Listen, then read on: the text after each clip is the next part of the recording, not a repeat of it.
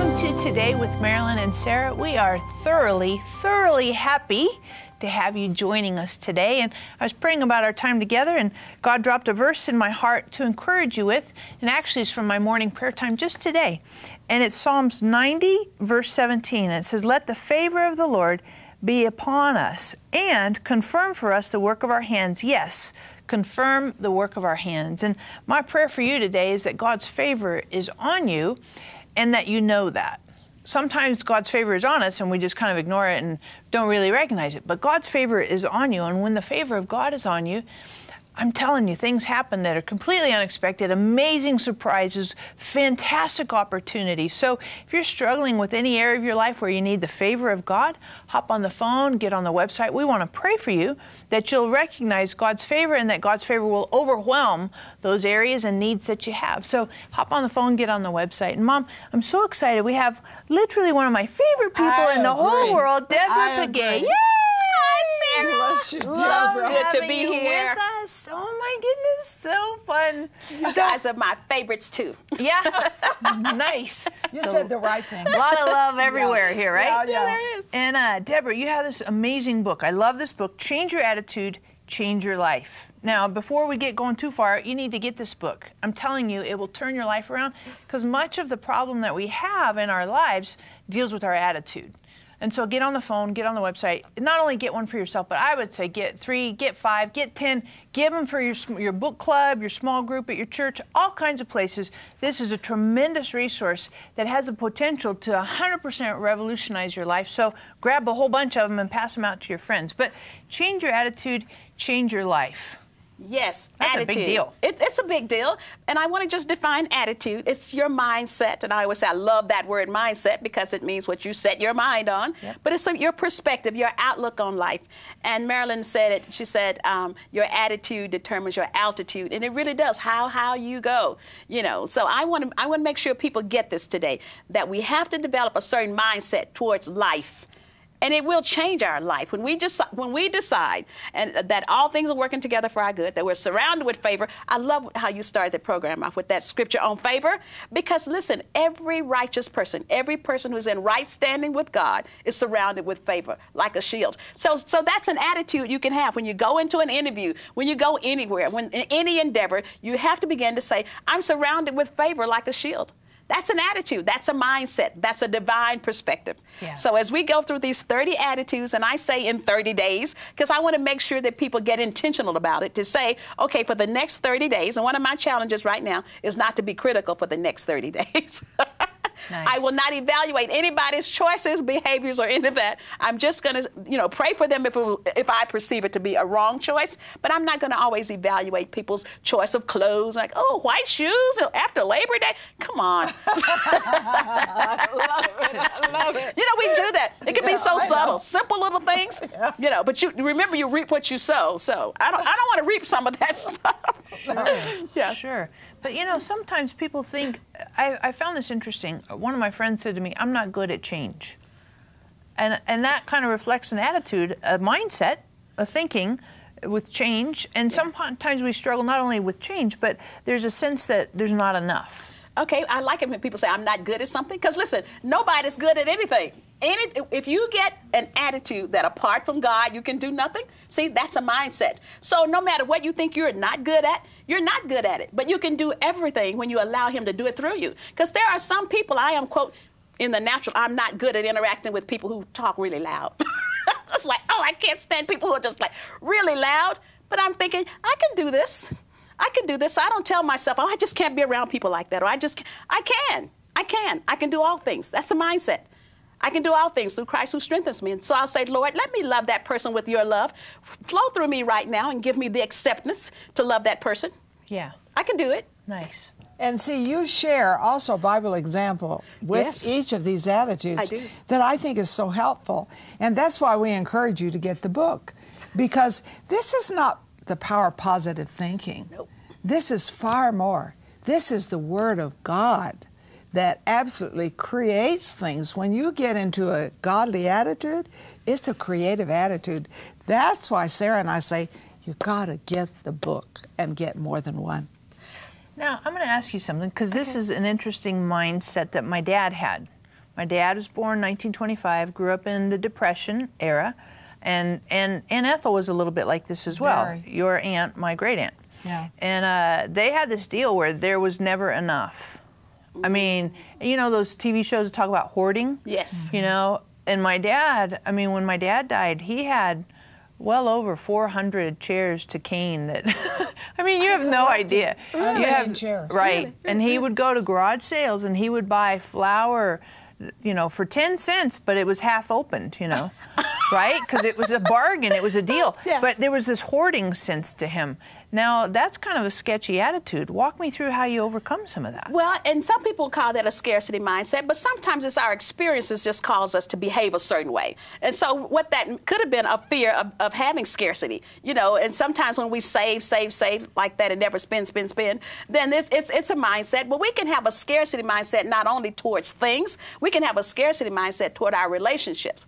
I was telling Marilyn earlier about when I started writing and I had written a few books, I invited several people to my house to share the information, because sometimes we don't share information. We don't share the recipe, let somebody else get it, and you know, and now people are going to like them better than they like ours or whatever, you know. And so we can have that scarcity mindset. And so in the book, I talk about the fact that recognize when you're having a scarcity mindset, to say there's not enough resource out there. Even in your relationships with a friend, you have a friend, you introduce them to another friend, and they appear to be getting closer than two of you, and then you start to feel intimidated. Oh, that's a scarcity mindset. Some mothers feel like they can't share their children. I don't want you to love your spouse more than you love me. That's a scarcity mindset. So we want to make sure that we call it what it is, be truthful in the inward parts. That's what David said. Yeah. Lord, you desire truth in the inward parts. I'm always auditing myself. Okay, what do you really feel? You know, and is that a scarcity mindset? What's really working here? So we just got to be mindful of that. Take it to the altar and say, God, help me. And this is what I say, to change an attitude, just start acting the opposite way. That's good. Just start acting the opposite way. Yes. Woo! You see, That's hot. because feelings follow actions. You start acting a certain way, pretty soon the emotion will catch up with it. So I'll just act like I don't have a scarcity mindset. I do.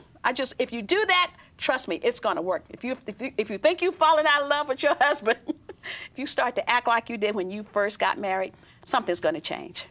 It will. That's really good. That is really good. And the thing too is, there's so much scarcity mindset. And I think about America, and I know you've been overseas in lots of different countries, and sometimes in America we have this scarcity mindset. I'm like, that's a little bit of that's a leap for me, because I can't get there. Because you know how many people in the world live off of less than $2 a day. Oh my goodness! You know that. It's hard. And sometimes we'll think you know, if you just count your blessings, get outside of your little box and look at what other people are doing and the other things that people just don't have, then you will find yourself being more grateful. That's why I think when we went to China with you last year, oh man, that was awesome. You know, when you get up close and personal and see people who live in small spaces, and you won't complain about your bathroom because the two sinks are too close together. You'll develop a whole new attitude. Sure. A whole new attitude. You'll be glad you have a bathroom. There you go. There you go. And that gets into praising God, doesn't it? Oh, it does. For what you do have. Yes, yes. Listing in your mind what you have. Yes. I love that. So you want a grateful attitude. And that's important. Always be grateful. Find something to be grateful for. Sure. Especially when you're surrounded with people who are complaining, which is so contagious. Then you can find something to be grateful for. You don't have to be a walking Bible, but if you're in line at the bank and somebody's complaining about how slow the line is, you can be grateful that you have money in the bank. Whoa. Exactly. Serious. You know, or complaining about work. You know, I hate this job. I knew somebody who was complaining about the fact that he hated his job. And I say, now say that very slowly. You hate your job. That means you have a job to hate. Sure. You know? So let's learn how to be grateful, have a grateful mentality. But let me tell you about a couple of these other attitudes. This impatient attitude. Right. I was going to ask you that because I saw that in here. Impatient. Yes. Oh my goodness, it's not quick enough. Microwave mindset. I know, and this is the day we talk in sound bites. I took a class on how to do media interviews quickly. You just got to do it really fast, because nobody wants the long version. That's why we like Twitter, because you say it really fast. But listen, we got to be patient, because sometimes there are some people that you force them to operate on a level that they're not comfortable with when you're impatient. And this is what I know. Patience is a fruit of the Spirit. It is produced in us by the Spirit. You can't be patient in your own strength. Because there will be people who will tell you the long version of the story, and you want to say, can you just quit circling the airport and land that airplane? Yeah. But we know that patience is a virtue. The Bible says, in your patience, you possess your soul. Right. And so we want to learn how to be patient. And you know what? Again, you say, Holy Spirit, come in, produce that fruit in me so that I can be a patient person and have a patient mindset. Right. That people know I'll listen to them. And Isaiah 40, verse 31, those who wait on the Lord Ooh. will renew their strength. Yes. And the truth of it is, the impatience cuts short the intimacy. It does. Yes, it does. But I like that. You said they shall renew their strength. Strength to do what? To even be more patient. Exactly.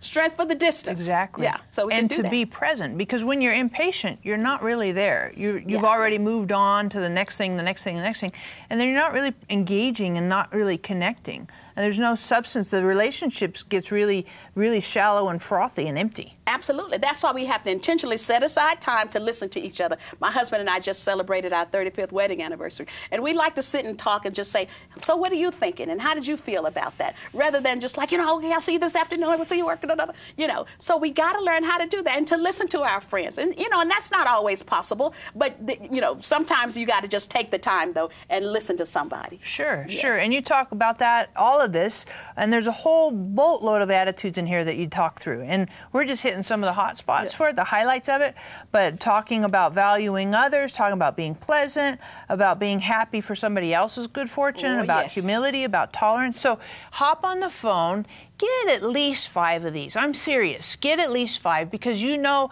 how many people in your life, well, I give this. You got small groups, you got book clubs, you got neighbors, you got people in your apartment complex.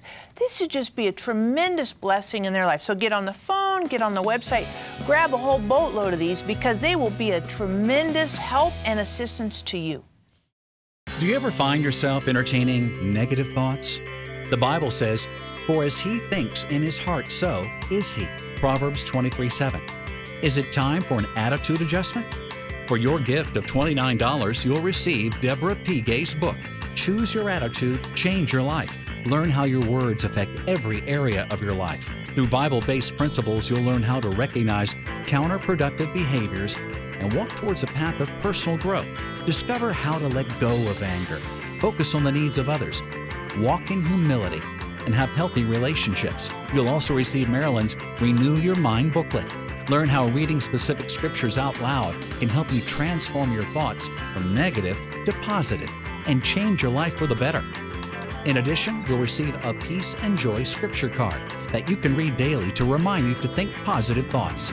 Empower yourself to walk in freedom by renewing your mind. Call or click today. I had no idea how deep and incredible it was going to be. Unlike anything I've ever seen. This trip has made a pretty big impact on my life. And Father, we thank you that healing is the children's bread. If you could see the look in these children's eyes, you'd know how much night care means to them. The lives that I've seen, it's totally going to impact my life. Seeing where the kids come from, seeing where they live versus what they get here at night. I cannot imagine these children not having night care. And that's a great testimony to them that someone is willing to come from across the world to love them in the name of Jesus.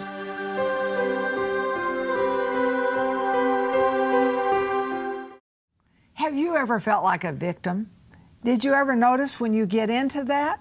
I mean, you can really sing a song on it. Yeah, I was a victim in this, I was a victim in that, I was a victim in this. And what it does to you, it's like it paralyzes you. It is a really serious thing. And it's very important that we not stay in that box. That has a lid on it, can keep you down when God wants to take the lid off and have you rise. And that's why I want you to get this book, because every one of you, there have been times when, well, everything is against me. You know, Job said all that, but thank God he came out of that. And thank God you share about the opposite of that in this book that everybody's going to get. Absolutely. I think I could say I could have been a victim. In the culture, there's this saying that there are 3 strikes against you. If you're a woman, you're a black woman, and you're a dark-skinned black woman. Wow. Yes, because, I don't say I have 3 strikes against me. I have 3 things in my favor. Exactly. Because that makes me different. Exactly. And I have never been, and I grew up in the Deep South, but I have never felt like I was a victim of racism. I really haven't, because listen, I have memorized the Bible since I was like about 15 or whatever. But there is a scripture that says, behold, the Lord has purposed, and who can thwart him? That's Isaiah 14:27. I live with that. Behold, the Lord has purposed. Who can thwart him? His hand is outstretched. Who can turn it back? When God has determined that something is for me, who can say, no, no, no, no? I have not been a victim. And there were things that happened that made it look like I was being a victim. I think I'm a writer today because of a situation that happened when I was in college. The teacher called me in and he said, you and Miss Blank Blank have tied for the A in the class. And you have to be re-examined to see which one of you would get the A. And I got the B. But you know what? From then on, I made sure I knew how to write really well. And I studied grammar and all of that. I think I'm a writer today because of that. Now, I majored in accounting, but I think because of that. So, see, nobody has a reason to feel like they're a victim. No, you're not a victim. As Joel Osteen says, you're a victor. Right. Really. So exactly. You don't have to have a victim mindset. If only my husband had been more supportive. I have a friend or somebody who wanted to write. And she said, but I had small children. The children are now 30. I had small children, and I could have written books, but I had, listen, okay, now that was then. Come on, stop looking for excuses to stay mediocre or not to reach your goals. Just go on and just get started. Stop procrastinating. Nobody has to be a victim. And we're not minimizing people who have been victims of rape and all of that. But as we said earlier, all things are working together for your good. So you got to find the good in it and stop having this mindset that, woe is me, I can't go forward, I am just a victim of circumstances, because you really aren't. Right. And the Bible doesn't teach that we're victims. Never. The Bible teaches that we are victors. And you talk, and what I love about your book here is you take the Bible, you take Bible principles, and you bring them into daily living and how we think on a daily level. So hop on the phone, get on the website. You're going to want to get at least 5 of these. You're like, you keep saying that. Well, it's absolutely the truth, because you know hundreds of people in your life, or at least 50, that kind of have some attitude challenges, including yourself. Probably your kids, maybe your husband, maybe your parents, some co-workers, you know, or people at school, fellow students. I'm telling you, this will be a tremendous investment in their life, and also to help you, ultimately, to help you in your life as well. And one of the things you talk about in this book as well is you talk about defiant. Yes, you find defiance throughout our culture. Nobody wants to submit to authority. You know, I'm really big on this. If you work in a corporation, you know, I say, listen, whatever the boss tells you to do, that's your job. Unless it's illegal or immoral, you say yes. Right. You say yes. And I'm amazed at people who will rise up and like, I don't care. And I'm like, then you wonder why you got fired. Come on. Right. Right. Authority comes from God. The powers that be are ordained of God. Is that right, Marilyn? Absolutely. So you have to submit to authority. So whatever that authority is, even in the home. Now, I know this is going to go over like a skunk at a picnic, but we have a lot of wives who won't submit to husbands. Oh. Right. Because they don't think they're worthy. God didn't say submit to them if they're worthy. He just said to submit. Exactly. You know, and there's nothing like interceding for a man who is, quote, not worthy in your eyes to be submitted to. But I learned this early on because I had some really good mentors. Once my husband and I were traveling in the car, and she was in the car with us, and he made a wrong turn, and no, you should have gone that way. And I'm going like, oh, if you just listen to me. And she says, be quiet. You're lost together. I like that. I do. You're lost together. All right? And I'm like, ah. But you know what? I learned that to submit, and it's my joy to submit. And I tell him that. It's my joy to submit. I don't care how many TV shows I do, how many books I write. I love submitting to this man, and I like him to know that. And listen, and because of him, he convinced me to quit my job and do this full time. I know women who wouldn't have done that. I didn't go to school all these years to be an accountant to come out and start writing books. Like, this is scary. But he said, I believe God is telling us to do this. And so it's been my joy to submit. And when you do it God's way, you get God's results. And God will change your mate often, too. Absolutely. I remember Wally didn't want to buy a house. We lived in this house 31 years. God gave us this house. I said he has more than one. And the Lord, and the Lord said to me, if you would just leave this to me, I could do this.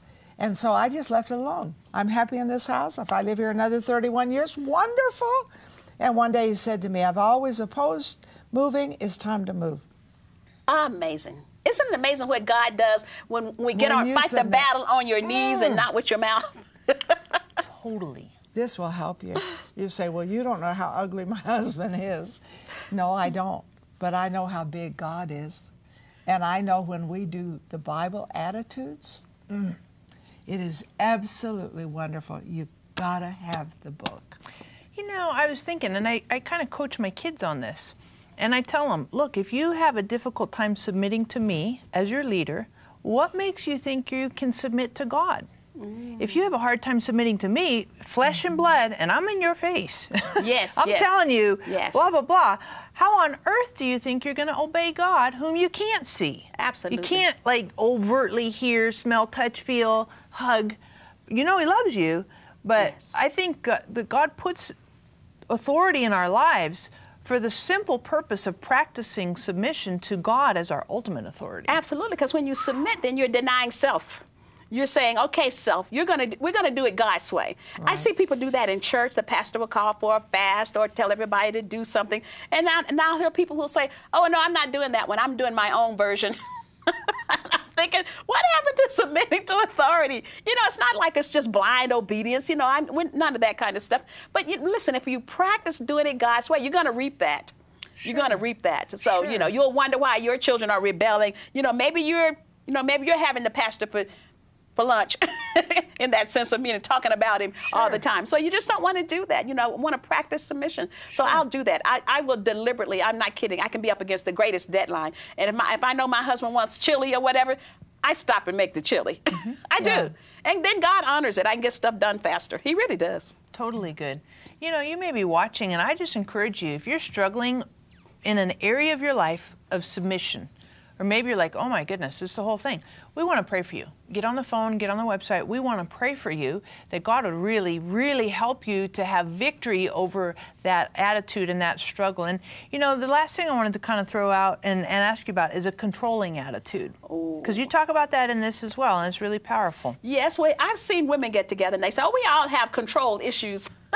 No, everybody has to do what you say, you know, just because you want to be in charge. You can't stand for anybody else to give you input. One of the things we can learn to do is to be teachable, to learn how to listen to other people. We're not the only person who knows how to do something. No, they may not do it the way I do it, but if you practice not being so controlling, especially women, you know, you find this little girls are bossy from early on, so it's in our nature, you know, it's in our nature to tell everybody what to do, you know, so you're going to have to just catch yourself and listen to yourself. And if you find yourself doing most of the talking or saying you should, when you find yourself always saying you should, that means you may have a controlling attitude because you're not listening what the input that anybody else has. Man, that's powerful. I love it. I love what changing attitudes, doing a biblical attitude can do. You know, I have found sometimes when I know I'm going to meet a really rough situation, before I go, I say, I just love people, and people love me. And even saying that helps me get out of, they're not Christians, they do this wrong. But this is 30 attitudes, 30 days. You say, I don't have 30 bad attitudes. I have a gut feeling you do. So be sure you get this book. And thank you for being with us. Thank you it's so wonderful much. to have you. Thank you, guys. Thank Love you so much. Do you ever find yourself entertaining negative thoughts?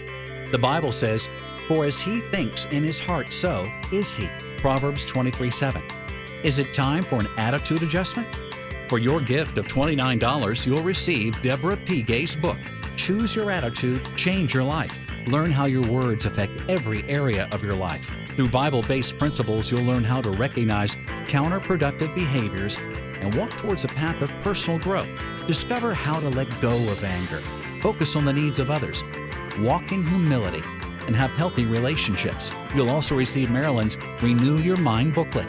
Learn how reading specific scriptures out loud can help you transform your thoughts from negative to positive and change your life for the better. In addition, you'll receive a Peace and Joy scripture card that you can read daily to remind you to think positive thoughts. Empower yourself to walk in freedom by renewing your mind. Call or click today. I had no idea how deep and incredible it was going to be. Unlike anything I've ever seen. This trip has made a pretty big impact on my life. And Father, we thank you that healing is the children's bread. If you could see the look in these children's eyes, you'd know how much night care means to them. The lives that I've seen, it's totally going to impact my life. Seeing where the kids come from, seeing where they live versus what they get here at night. I cannot imagine these children not having night care. And that's a great testimony to them that someone is willing to come from across the world to love them in the name of Jesus.